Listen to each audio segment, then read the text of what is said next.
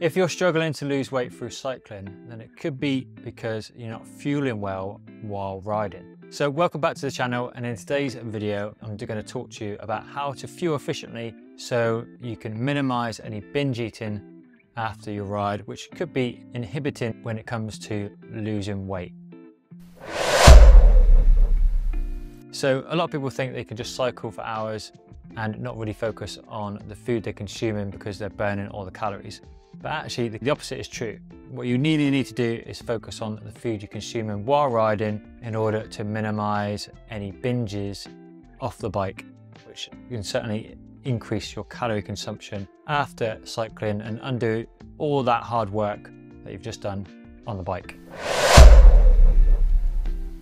A lot of clients I've spoken to and worked with do struggle with binge eating off the bike. So they might come back from a long bike ride, feel really depleted, and just grab the first thing that they see in the cupboards just to make themselves feel a little bit more normal after feeling pretty wiped out after a hard weekend ride. What you need to do is focus on what you eat on the bike and make that a priority for you in order to minimize the binge eating. So key thing is, when riding for 3 or 4 hours, you want to make sure that you're consuming plenty of carbohydrates, on average 60 to 90 grams of carbs per hour. So if you have breakfast in the morning, maybe a good bowl of porridge with some protein like an omelette, and then after the first hour of riding, make sure you consume at least 60 to 90 grams of carbs per hour. And this could be in the form of a carbohydrate drink, energy bars. I personally prefer to use more of a carbohydrate drink. Find I get the carbs into my bloodstream really efficiently. I don't like eating too much on the bike as well, so this works really well.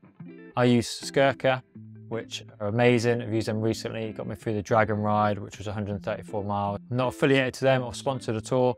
I just wanted to share what I use because I feel they're really good. So I'll post the link to their website in the comments below. But by fueling through a carbohydrate drink to get in at least 60 to 90 grams of carbs per hour. And the recommendation is that you want to be getting in at least 1 gram per kilogram of body weight per hour. Pros these days are getting upwards of 100 grams of carbs per hour, but for a nice weekend bike ride, you want to be having 60 to 90 grams of carbs and start at 60 just to allow your body to get used to that consumption while riding. You have too much, you might feel a little bit uncomfortable on the bike, maybe a bit of stomach distress. So work your way up to having a bit more, but that nice sweet spot between 60 and 90 grams is where you want to be. Make sure you're consuming that amount of carbs every hour up until you finish the bike ride. A lot of time we actually get to the end of a bike ride and at the last hour tend to ease off a little bit, know when we're close to home, ready for a coffee and cake stop. But actually, if you consume up to the end of your bike ride, you'll be less inclined to binge eat when you get home. And by doing so, you'll be a little bit more mindful of the food you're having. Still enjoy a treat, obviously, but you're not going to raid the fridge and consume a copious amount of calories just because you've not fueled well while on the bike. Another key tip as well when you get back from your long, hard ride is to make sure that you hydrate really efficiently. Even though you're consuming plenty of carbohydrates on the bike, you're still going to be pretty dehydrated. So probably have at least a litre of water, maybe with some added salt to replenish some electrolytes that you might have lost. And also on top of that, maybe have something prepared like some pasta and chicken.